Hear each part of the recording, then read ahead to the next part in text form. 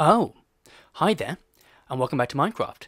In this video, we're going to talk about seed maps, how to get them, and what to do with them. All you need to do to start is load a world up, and as long as you have permission to do it, type /seed, and then go from there. That then brings a seed up. You can click on that, and if you press Control Shift and left, you can then highlight it, Control and C to copy, and then you'll need to jump onto a website.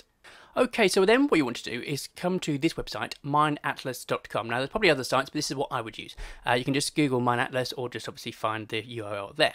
Click on that and come in here. If you just click in there and then Control and V, which is paste, you can then click Set Seed. What that then does is start loading up the world that obviously you selected from your game. You can zoom out. This does get quite large. Takes a while to load, so what I'm going to do, I'm going to focus on being a bit zoomed in. That should do it. So this is obviously the spawn location, that's where you start, and if you look up here, this area here, when I move around the map you can see coordinates, so you can get an idea of what's about.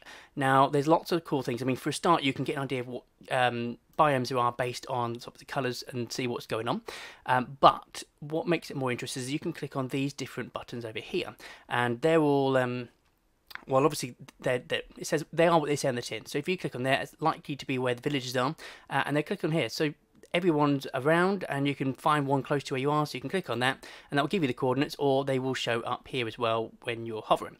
The same works for things like ocean monuments, which obviously there's a couple over here. There's jungle temples. Try and find one of those. Let's get rid of some of the others. Okay, there's a couple up there. Then we've got desert temples. Oh, whoops. Lots of them about. And witch huts. There's a few of them. And then slime chunks. And this one's messy. So let's just zoom in with that one because there's a lot of those.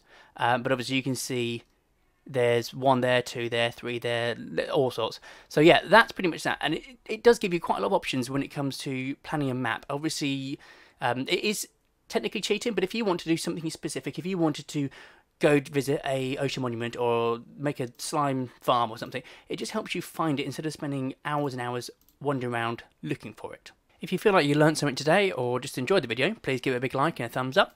If you haven't already, please consider subscribing to the channel, and obviously tell your friends about it too, because if you like it, it's a good chance they will too. But as always, I've been Squeaky Gamer, you've been awesome, and thanks for watching. Goodbye.